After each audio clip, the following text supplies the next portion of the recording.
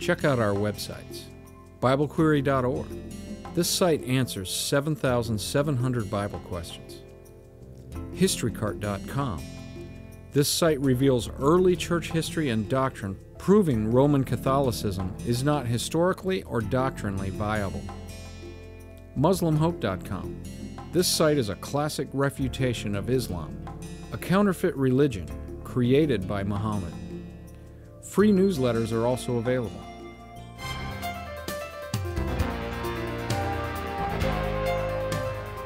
Hello, this is Larry Wessels with just a quick message to our viewers to check out our main YouTube channel, See Answers TV, which stands for Christian Answers Television, where we have all of our over 610 videos posted.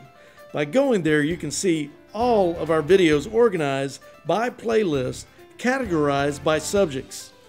Once you scroll down past our Bible prophecy trailer at the top of the channel page, the playlists begin.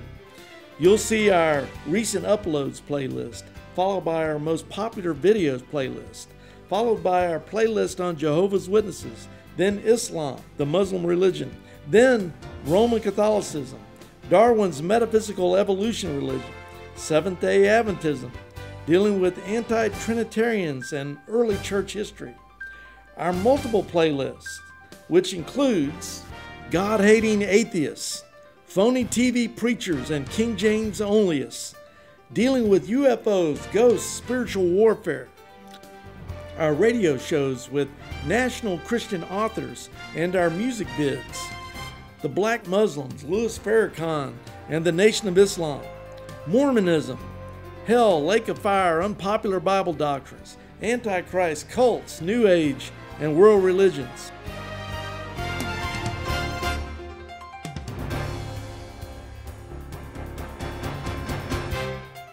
Charles Haddon Spurgeon, Jonathan Edwards, and Spanish videos.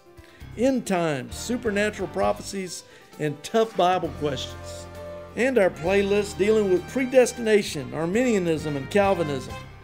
Our YouTube channel is built to help people learn the Bible and defend their Christian faith against false prophets that come against it from every side. Jude verses 3 and 4. At the time of this recording, our channel has already been blessed with over 6 million viewings and over 10,000 subscribers. And now for our main video presentation.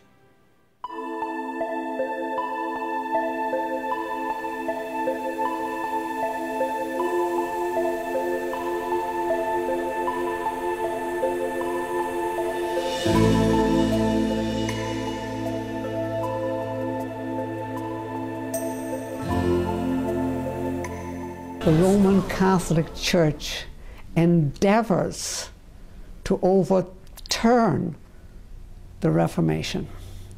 Welcome to the program.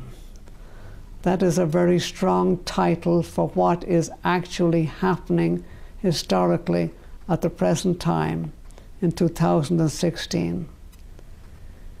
And it is of utmost importance that we understand what I'm going to document before you in this video. Historically, at the time of the Reformation, the Counter-Reformation coming against the great truths of the Reformation was led by the Jesuits in different parts of Europe.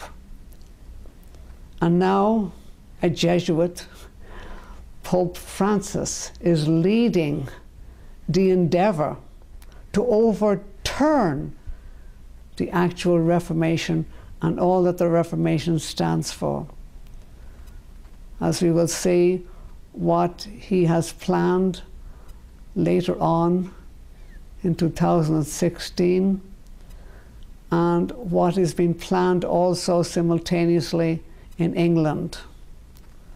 And so the primary purpose of the Roman Church has always been to overthrow the very principles of the Reformation, those great 5 principles of biblical truth, that an individual is saved on the authority of Scripture alone, by grace alone, through faith alone, in Christ Jesus alone, and to God only be the glory.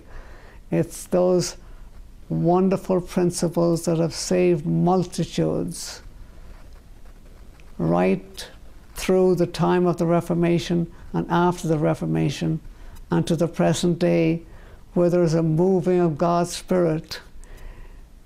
It's always those 5 biblical principles. And so we have to understand just what is at stake and how the Reformation is being attempted to overthrow it. The Jesuitical practice that's employed is the same as what was laid out on Jesuitical principles at Second Vatican Council II in 1965, to try and slowly but surely bring people back to Romanism and out of biblical truth. So what are the facts now in the year 2016?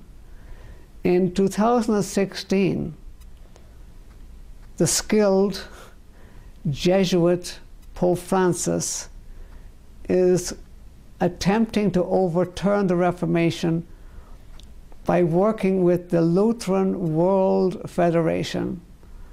And this is to take place in Sweden on October the 31st, 2016. The very day of the Reformation, October the 31st. And I'd like to quote the exact words from the Catholic news service where this was reported on.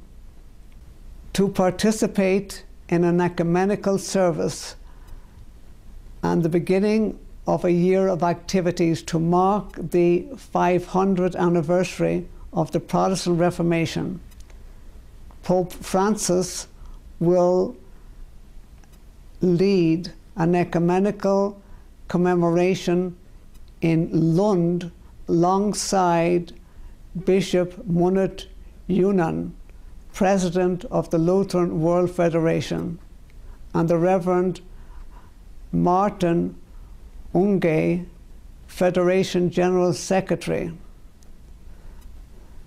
Said the joint press report by the Pontifical Council for Promoting Christian Unity. The apostasy of the Roman Catholic Church and the Lutheran World Federation was already attested on October the 31st, 1999, when they came together for what was called the Joint Declaration on the Doctrine of Justification. That was quite well known at the time in 1999, on October the 31st, where they agreed to Roman Catholic idea of grace being conferred through sacraments and not imputed as the biblical message is. For example, the word imputed used 11 times in Romans chapter 4. The idea of conferred coming through sacraments. The Roman idea was agreed to by the Lutherans at that declaration of on the doctrine of justification in 1999, and now it is the same Lutheran Federation that is working together. And I'd just like to read a section from that document that came out in 1999, where it was said in that document, "We confess together that in baptism the Holy Spirit unites one with Christ, justifies and truly renews a person." That was October the 31st, 1999, section 4, paragraph 4.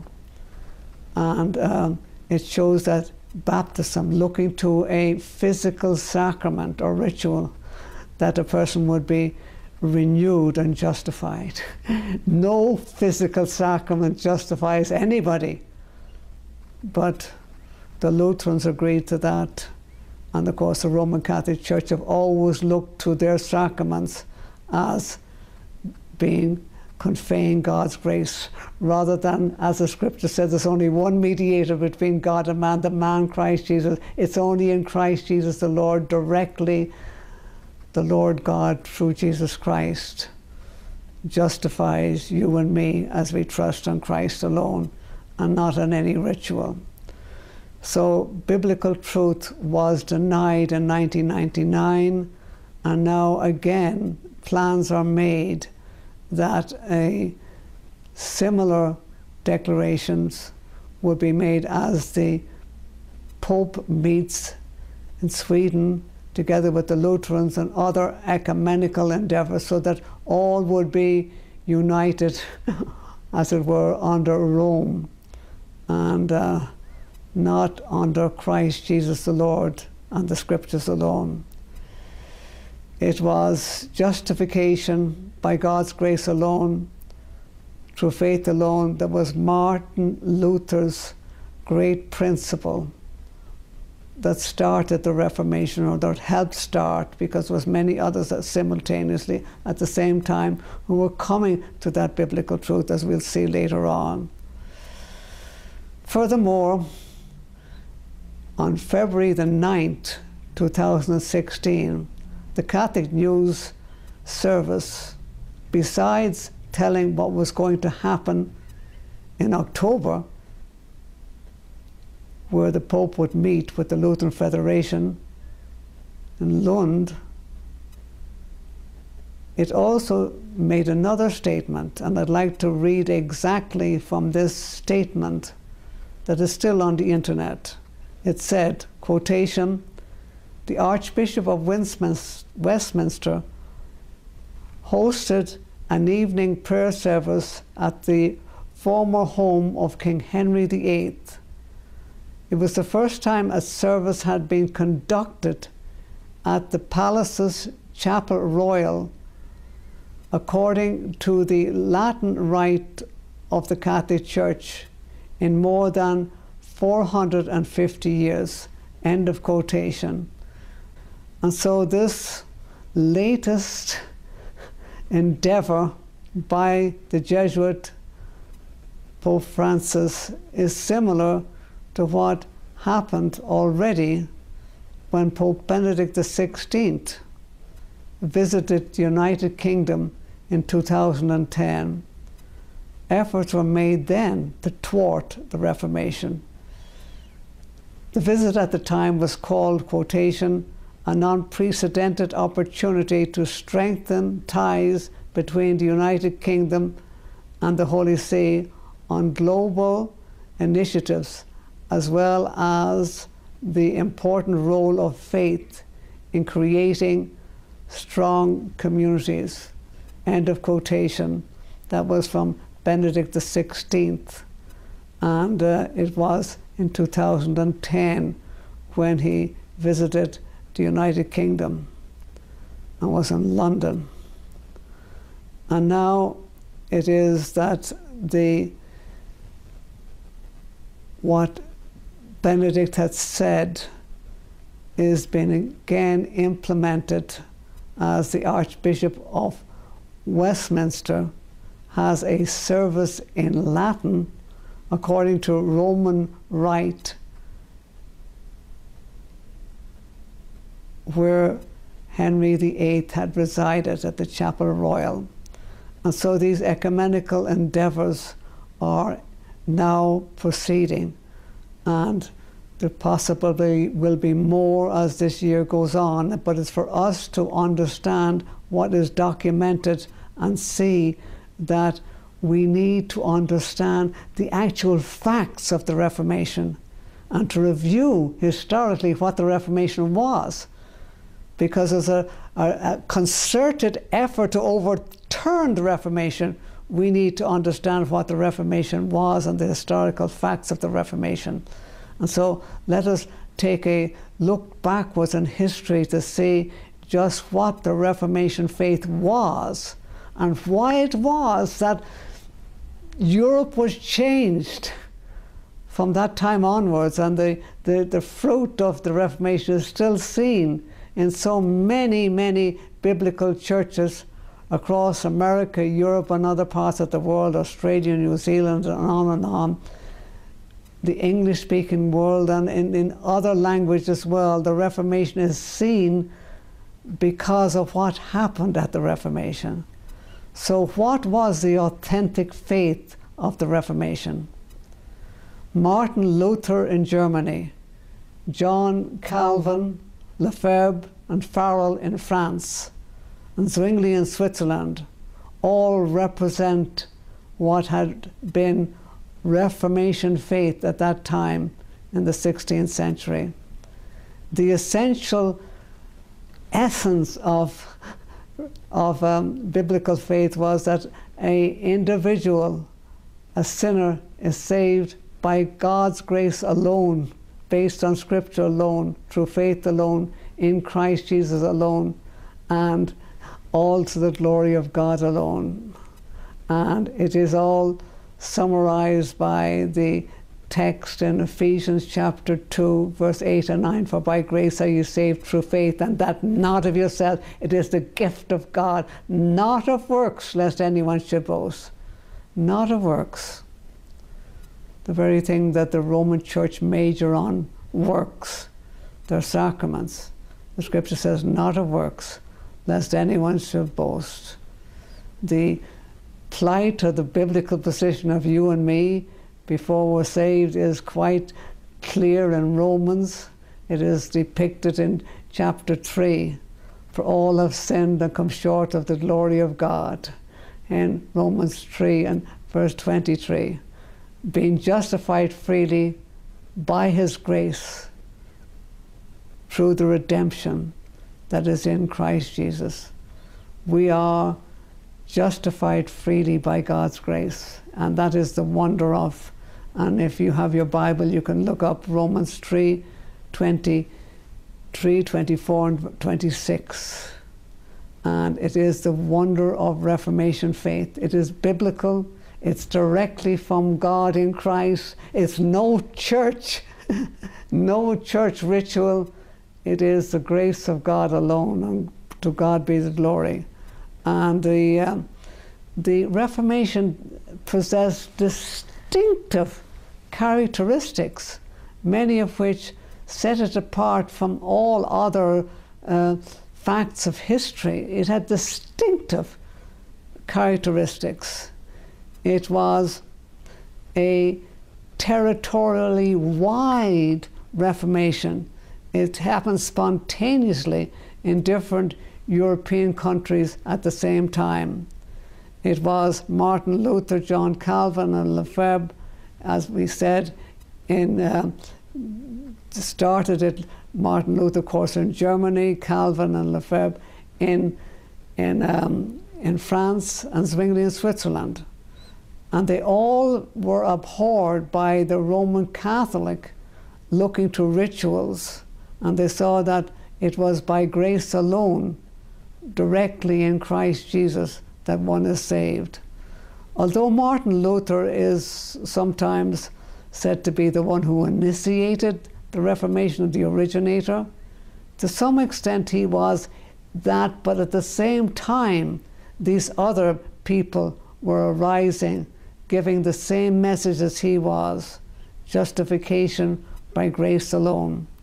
And so we have to see what was the power principle, what was it all based on?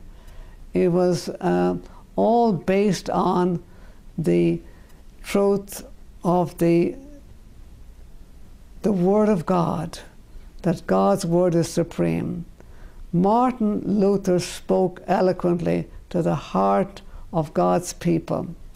And I'd like to quote what he said, because those words should ring not only in your ears but in your heart. And what Martin Luther said at those times is something that still is true. It was true for Martin Luther, it should be true for you and for me. Unless I am convinced by Scripture and plain reason, I do not accept the authority of popes and councils. for they have contradicted each other. My conscience is captive in the word of God. I cannot and I will not recant anything, for to go against conscience is neither right nor safe.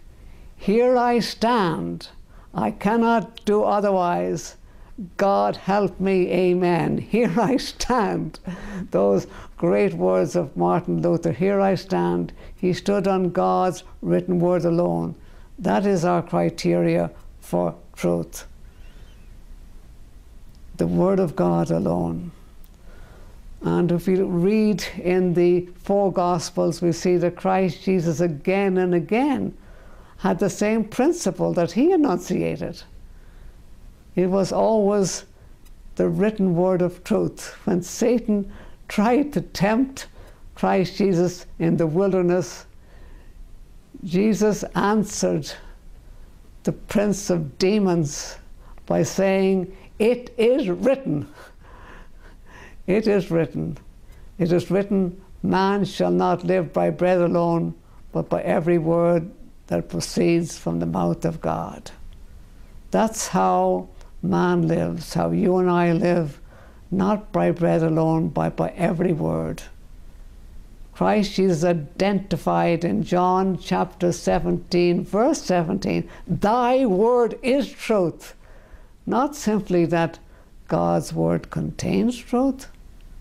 It is truth. There's an identity between truth and the written word of God. That is what Christ Jesus said. And it is the message that again and again the Apostle Paul reiterated, and of course it's in Scripture. And it is quite clear in that wonderful text that you should have memorized and that we all should have memorized, that 2 Timothy chapter 3, 16 and 17. For all Scripture is given by inspiration of God and profitable for doctrine, for reproof, for correction, for instruction in righteousness, that the man of God might be perfect, thoroughly furnished unto all good works. It's profitable for everything. That is the glory of biblical truth. When we reach that foundation, we have a solid foundation, as Christ Jesus proclaimed, as the apostles proclaimed, as all men and women of biblical faith have always proclaimed and lived.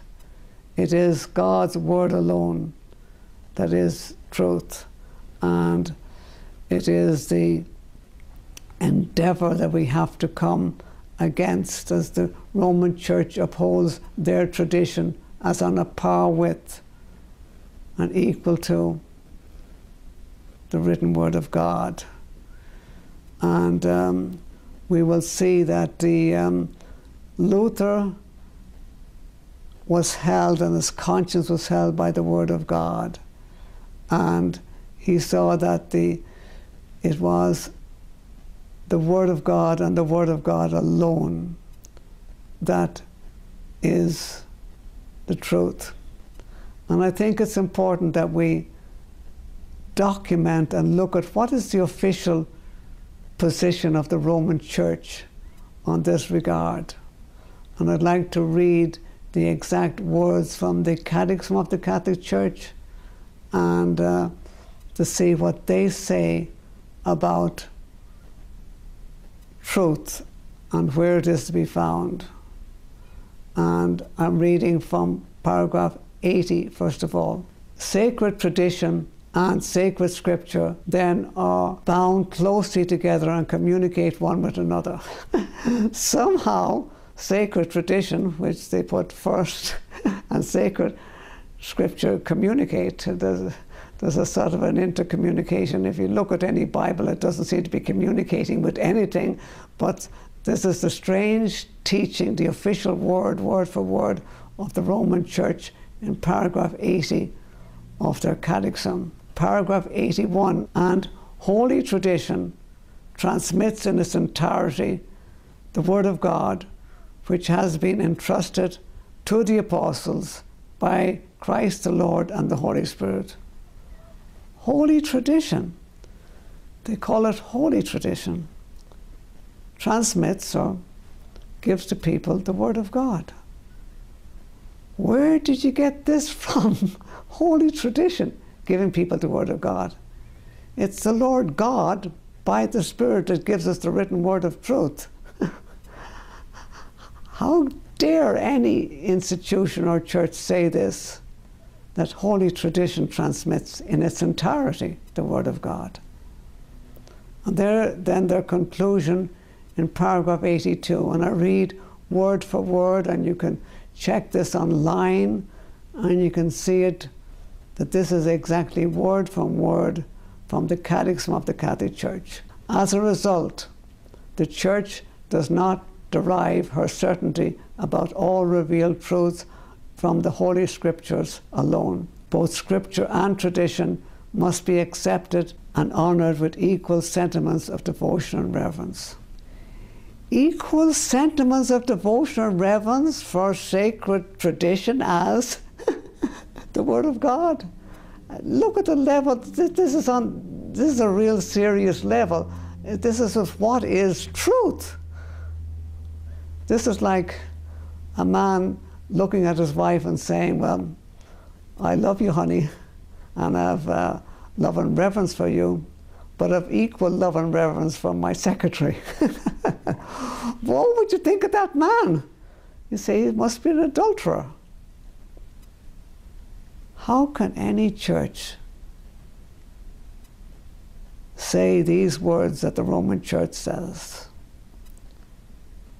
Both Scripture and tradition must be accepted with equal sentiments of devotion and reverence. That is horrendous. That very truth has been enough to bring multitudes, thousands, and if we add up throughout the years, millions of people to biblical truth, that they saw that truth is in the Scripture alone and not in any sacred tradition of what is called a church. It's more like a system, but how could any church teach this? Equal sentiments of devotion and reverence for sacred Scripture and sacred tradition. Tradition is put on a par with Scripture. And so I'd ask you to check, and you can get a catechism of the Catholic Church easily. You can purchase, or you can see it online. It's very easy to see.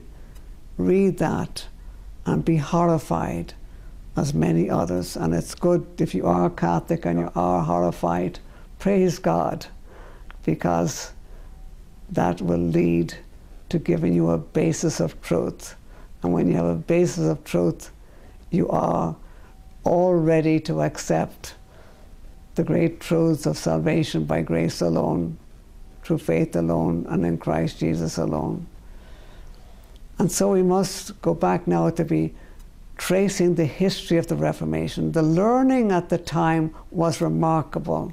At the Reformation, there was scholarship right across Europe, and there was great fraternization and developed between the different reformers, but there was learning was a way of life, and it was amazing to see just how scholarly these men were.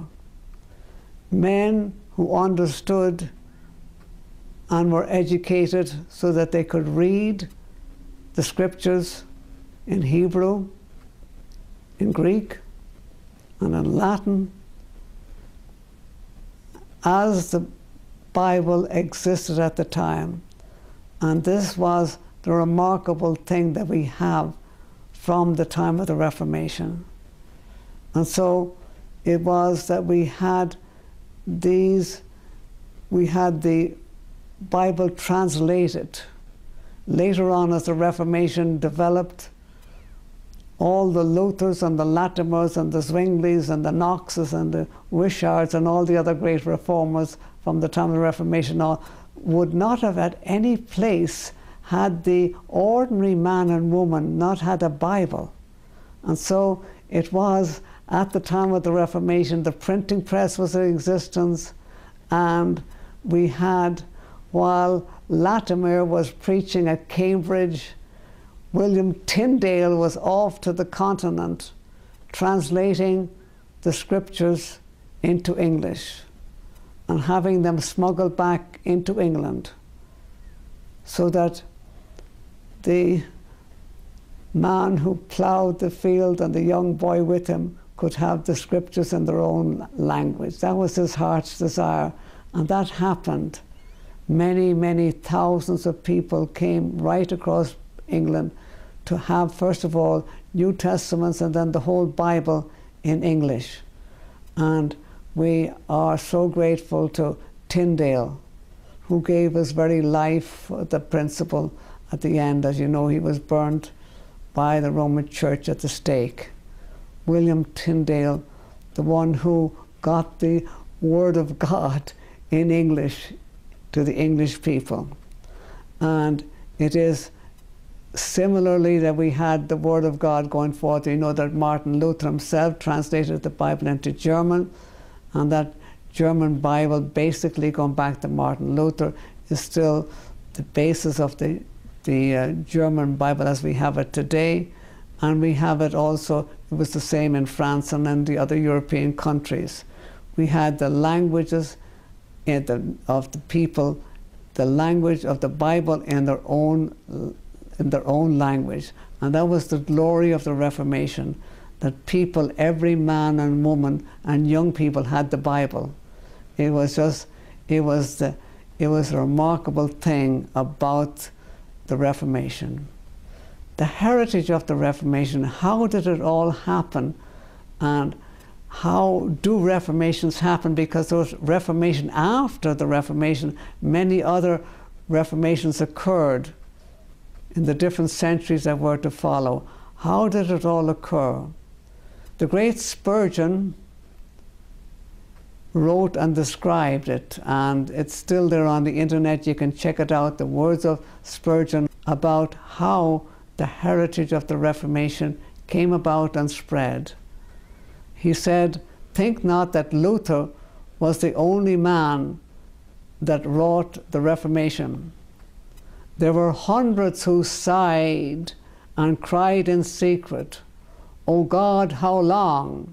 in the cottages of the Black Forest, in the homes of Germany, on the hills of Switzerland, in the palaces in Spain, in the dungeons of the Inquisitions, in the green lanes of England.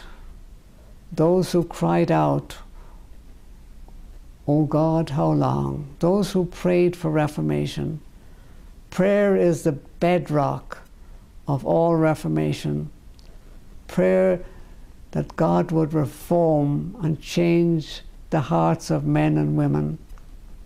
And so it is that prayer was the bedrock of the Reformation and for what has happened since then. I spoke of other Reformations since then. We had the Great Awakening in the United States in the 18th century and in Britain, both associated with Jonathan Edwards and George Whitefield. And prior to that, we had the outpouring of God's grace and the lives of thousands of people and their associates. For example, in Northern Ireland and Ulster in 1859, a great revival. And at the end of the 19th century and the beginning of the 20th century, we had great revivals in Wales and in other European countries. What is our conclusion? Our conclusion is that the Reformers knew, relished, and enjoyed biblical faith, not only intellectually, but most important, in their own heart. They had come to trust in Christ alone and not any rituals. So many had come from the rituals of Rome, and they knew how dead they were, that you were supposed to have received sanctifying grace when the priest poured water on your head when you were a baby, and then you're supposed to have received absolution, when the priest gave you absolution and said, I forgive you from all your sins in the name of the Father and Son and Holy Spirit. You were supposed to have received Christ in a piece of bread, that he was somehow hidden, not coming back, as he said, from east to west, every eye would see him when he comes back, but in a concealed way on a piece of bread. You were supposed to have received Christ in a piece of bread in the way for a communion. And you were supposed to pray not to God alone, but to Mary and to the saints. The great principles of the Reformation was that it's grace alone, faith alone, in Christ alone, and to God only be the glory. You only talk to God or worship God in prayer. You don't offer prayer to Mary and the saints. It's God alone. You pray to God alone, as we see in the pages of Scripture and as we see in the lives of men and women who've really known the Lord. They treat God as God and not treat people as if they could hear prayers in different languages simultaneously right across the world. Those attributes are attributes of God.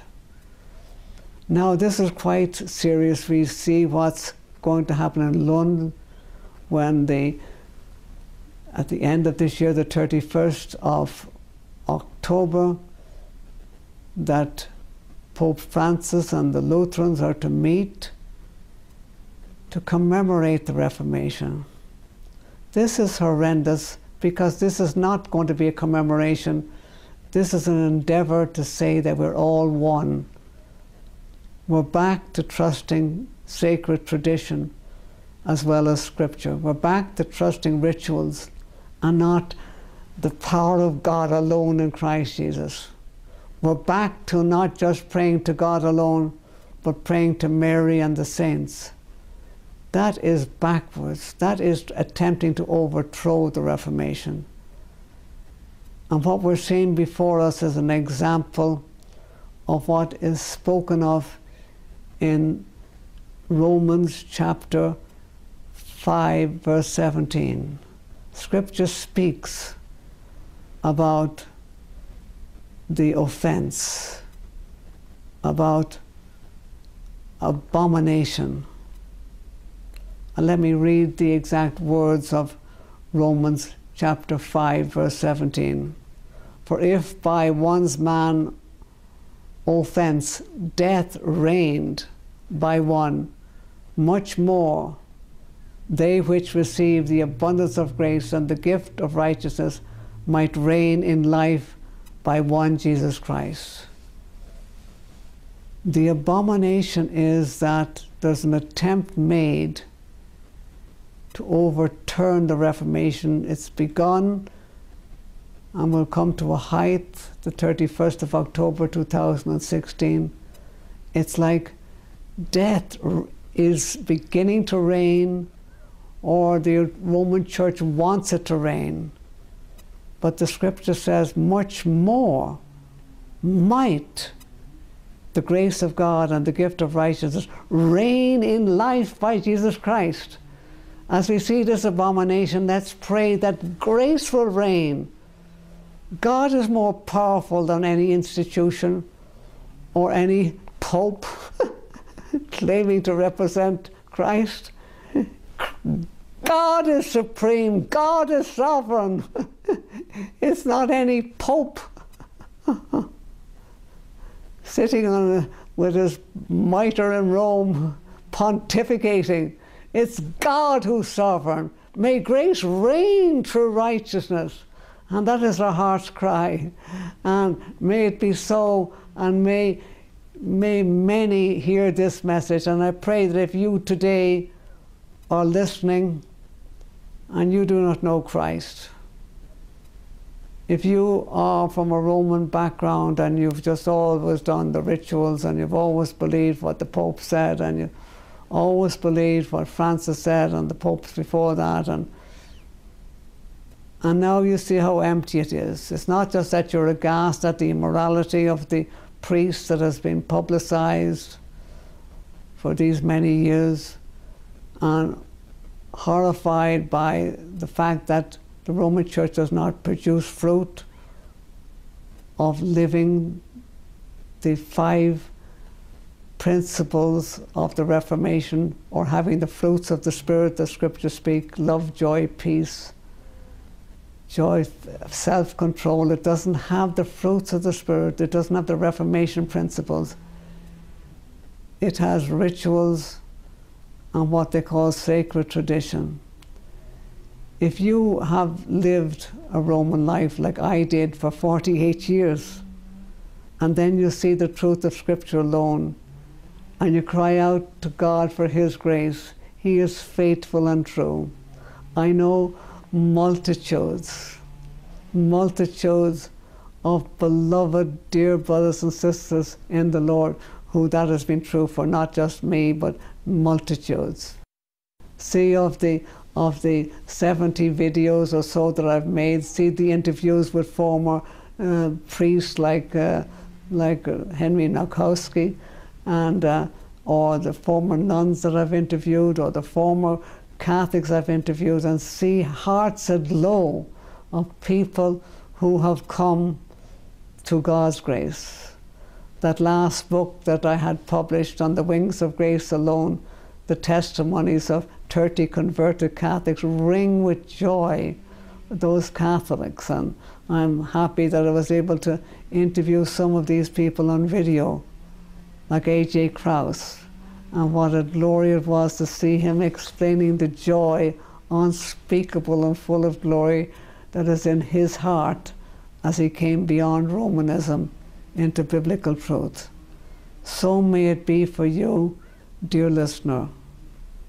So may it be for you, and it will be a joy to hear from you. I know that this video goes out, and it goes out not just on YouTube, but on Vimeo and Archive and other web pages, and we get multitudes of emails from people, and I thank God for that.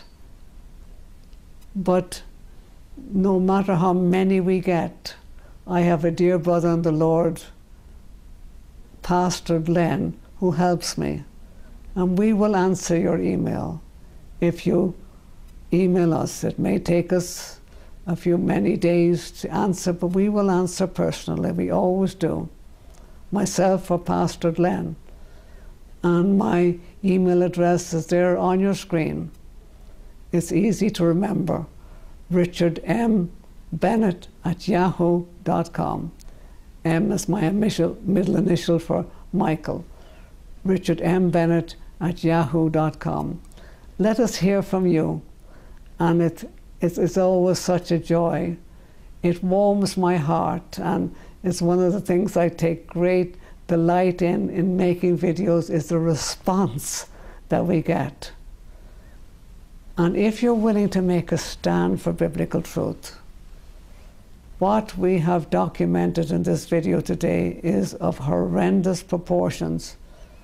The plans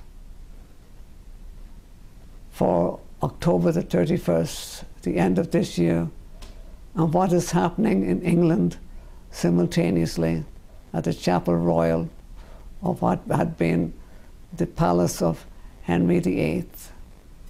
What these things that are being planned and will be further implemented is horrendous.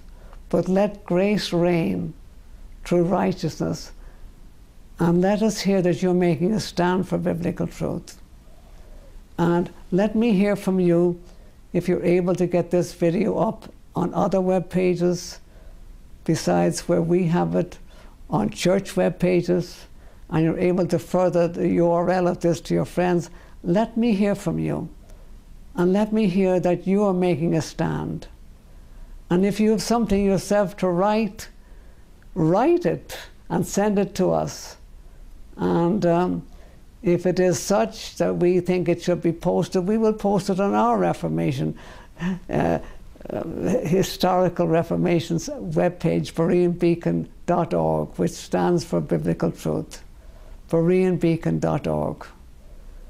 And if you want to make a video yourself, why not make a video on Skype? on this very topic yourself, and let us hear that you have this posted. And that's always a joy to me, to hear from brothers and sisters that they're making a stand. And it gives joy to my heart to know that others are making a stand. And it'd be lovely to hear that you also are making a stand for biblical truth, and that the word is going forth. And so may God be glorified, and may Christ Jesus be honored. And may there be a fresh outpouring in our day. We read from Spurgeon's quotations about people crying for revival. Pray, pray that there would be a moving of the Spirit. I had the privilege in 2008 to visit Stornoway on the Isle of Lewis in Scotland. And I got speaking at the town hall in Stornoway. And the joy to me was such, because Stornoway was where there was a great revival. And to this day, the Reformation that started in Stornoway, Isle of Lewis, Scotland, still continues. You can see the strong biblical faith in the north of the Isle of Lewis. And where it did not happen, in the south of the Isle of Lewis, it will break your heart to see Romanism embedded in the culture and the deadness of people's lives bound up in rituals. I remember visiting the south, having seen the glory of the north on the Isle of Lewis. And that typifies things as they can be in the heart and souls of men. Are you dead in rituals, or are you alive in the very principles? At the time of the Reformation, it was credited and said that even the young children at the time knew the principles. Do your boy and girl that you've taught at home, do they know the 5 biblical principles? Teach them. Teach your daughter. Teach your son. The truth is based on Scripture alone, that salvation is by grace alone, through faith alone, in Christ Jesus alone, and to God only be the glory. Those are the 5 biblical principles. Get your children to be able to recite them, and most of all, live them, and God will be glorified, and souls will be saved. And as you go to the supermarket and you ask the checkout gal or the man at the checkout counter, have you read your Bible today? And they say, well, yes and no. And then you explain that we're all sinners before a holy God, trust in Christ and Christ alone. You give the gospel in everyday life, you will see that the power of God in everyday life to save. And that's always a joy to me. We not only know these truths, but we speak about them in everyday life. Have you witnessed to your hairdresser, ladies? When you come back from visiting the hairdresser, can you say that I witnessed to her today? Or can you, as a man, say that when I went to the gas station, or the petrol station as they call it in England, and I witnessed to the person whom I paid for my gasoline or for the petrol, whatever it is? Have you witnessed in the bank? Have you witnessed to the life of Christ Jesus? The Reformation is real, and let us bring it down to everyday life and see souls saved. And it is such a joy to know that we have Reformation truth. And so it's not Lund and the Jesuit Pope, and it's not these that we fear, it's the glory of God that we rejoice in, and that souls will be saved. And we know that this word will go forth, and we know that you also will be part of it. And as you come to biblical faith, those of you who have trusted in Christ alone, by grace alone, let us hear, as I said, from you, and we'll give all glory to God alone. And so we thank God for Reformation 500. We celebrate it with joy unspeakable because Lord is glorified. And may His word go forth, and may God be glorified in the souls of men and women.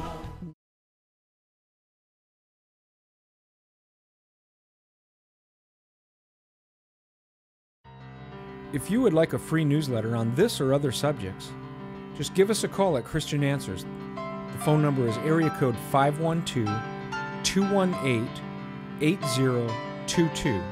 That's 512-218-8022. Or you could email us at cdebater@aol.com. That's cdebater@aol.com. Thank you. Hello, this is Larry Wessels, Director of Christian Answers of Austin, Texas, Christian Debater Ministries. I'm pleased to introduce to my audience a dear brother in the Lord, Richard Bennett, Director of Berean Beacon Ministries, an outreach to Roman Catholics. It is great to be here, Larry. For people that don't know you, you were a Roman Catholic priest for 22 years. Is that right? Please give us a short account of your life. Yes, I was a Catholic priest for 22 years. I was a Catholic altogether for 48 years, having grown up in Dublin, Ireland. I was trained very early on in my education, in what we call secondary and elementary education, by the Jesuits, and then I decided to become a Catholic priest, and I spent 8 years in preparation. It was a novitiate year, and then 6 years to ordination when I was ordained a priest in Dublin, Ireland in 1963, and then 1 year in Rome, 8 years in all. Then I spent 21 years in Trinidad, West Indies as a parish priest, carrying out the work of a priest. I had the best academic training you could get, finishing up in the city of Rome itself, near the Vatican, and I really had a desire to bring Catholics to what we thought was a way of being right with God, so that they could get to purgatory and then that they finally could get to heaven.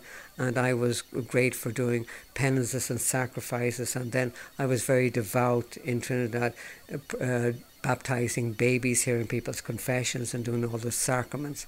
It was in 1972 I had a very serious accident where I was 3 days unconscious after the serious accident, and then after that time, when I got out of the hospital and the sanatorium, I began searching in the Bible for what is truth. It took me 14 years of comparing the Bible to Catholicism before I realized that I was dead in trespasses and sins, and it was by grace alone that we are saved.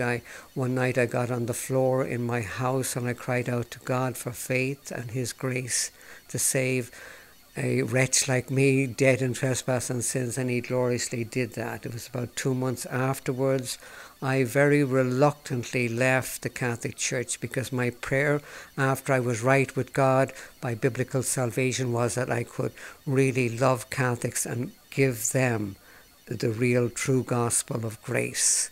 That is grace alone, faith alone, and in Christ alone. But then in prayer over those 2 months after I was saved, the Lord showed me that I could best serve Him and love Catholics if I left actually the priesthood and the Catholic Church and reached out to Catholics nonetheless. And I did that. I left the priesthood in 1985 and reached the States in 1986. And I just prayed and prayed that I would have a love for Catholics to reach out. I thank the Lord that after 1 year as a missionary in China, I was able to start the ministry that I now have called BereanBeacon.org. It is to show Catholics the real truth of where salvation is in a person, not in any church, and it is by God's grace, not by any ritual that any church does. So this has been really wonderful. I've seen priests saved. I saw 2 priests in Poland, through our ministry. We have a Polish webpage, besides many other languages, and of course in English. And I thank God that I have seen God's grace poured out, and that is my heart's desire, Larry, that Catholics would know the truth, and that evangelicals in this very false ecumenical age would see the differences. I have a very interesting article on the webpage. Are Catholics Christians? And we've had tremendous response to that, evangelicals whose eyes have been opened in reading that article. So it's with love for Catholics and to show the truth of Christ Jesus, that God will be glorified and many, many souls saved, particularly Catholics, to the glory of his name. Outstanding. That was a wonderful testimony, Richard. Could you just real briefly tell us about, you've written some books, and you've already mentioned your ministry, but what are these books you've written, and how can people find them? Yes, I have written or written some and edited others, and they have been amazing. I just thank God. Our most well-known book is Far From Rome, Near to God, the testimonies of 50 converted Catholic priests. Since 1994, that book has sold steadily across the world in English and in other languages, and it's on the 3rd edition now. And the other book that has my heart really displayed and my love for Catholics is the book I've written about Catholicism, called Catholicism East of Eden, Insights into Catholicism for the 21st Century.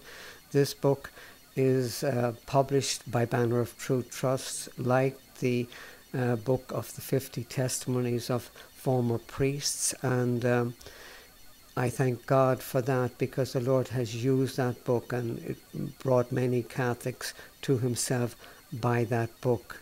The other book that my heart was in editing together with Mary Hertel is a book called The Truth Set Us Free. 20 former nuns tell their stories, and that book has been used mightily of the Lord as well, and I thank God for those women, most of whom are still alive and active in reaching out to Catholics themselves, and it is just a wonderful testimony of God's grace. And the other book I've written is called On the Wings of Grace Alone. I've edited that, and that is just 30 ordinary Catholics and what we call lay Catholics, and how the Lord brought them to salvation. That is an amazing book too. How can you obtain these books? Well, go to our webpage, bereanbeacon.org, and just go to the folder on the left-hand side, Books, and when you click on that, it gives all the details of how you can get those books. Outstanding. Well, Richard, we're going to go into showing people your videos now here across, particularly our audience on YouTube. But many people don't know that you and me go to the same church here in Austin, Texas. So it gives me a special opportunity to be around you a lot, just so we can do ministry work. But anyway, I want to thank you for allowing us to post your videos on the internet through YouTube and other internet servers. Praise God, and may souls be saved and the Lord glorified. Amen and amen. Amen.